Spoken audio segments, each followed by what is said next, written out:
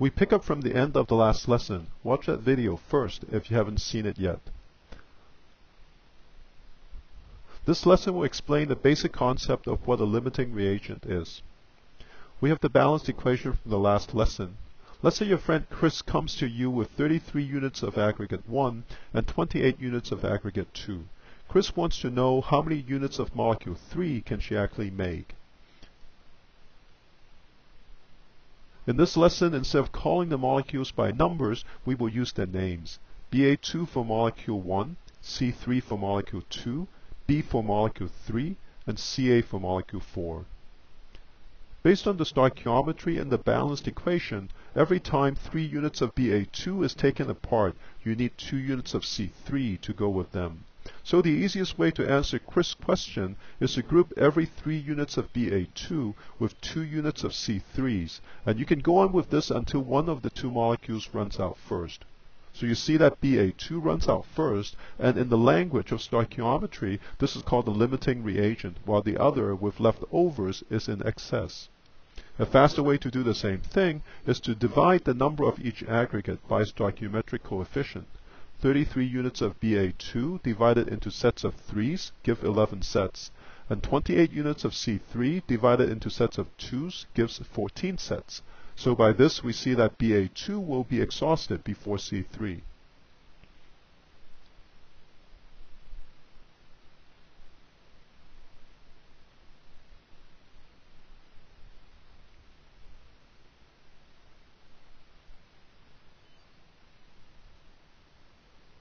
We can visualize this information better by putting the number of each molecule under the balanced equation. And we divide each one by a stoichiometric coefficient.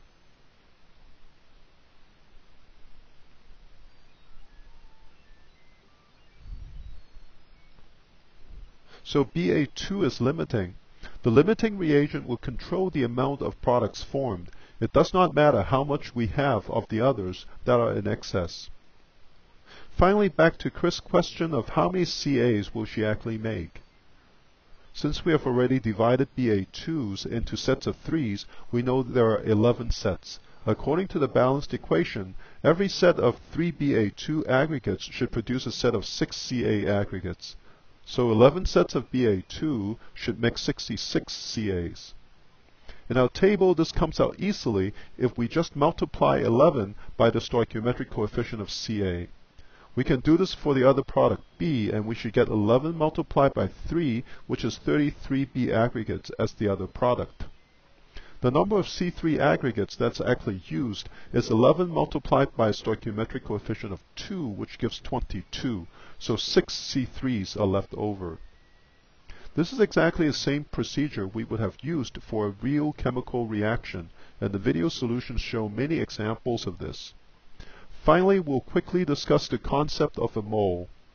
Let's say instead of coming with 33 units of Ba2 and 28 units of C3, Chris has 33 dozens of Ba2 and 28 dozens of C3. How will your answer have changed?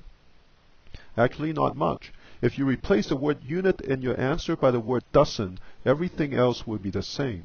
So you can calculate stoichiometry with pieces or dozens or any other counting unit exactly the same way.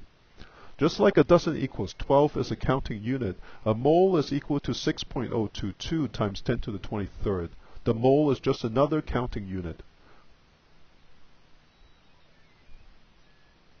So if Chris has 33 moles of Ba2 and 28 moles of C3, which would be a lot of Legos to carry, how would your answer have changed?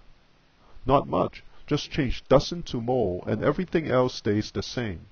Finally, what if the number of moles are not whole numbers, like 0.033 moles of Ba2 and 0.028 moles of C3?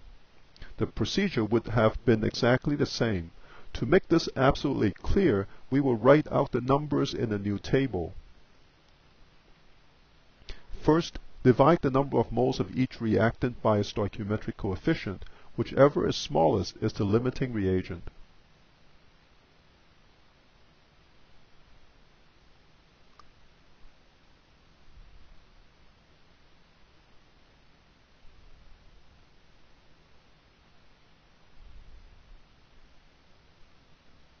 So Ba2 is limiting. To compute how many moles of Ca is produced, multiply the quotient for the limiting reagent by the stoichiometric coefficient of Ca.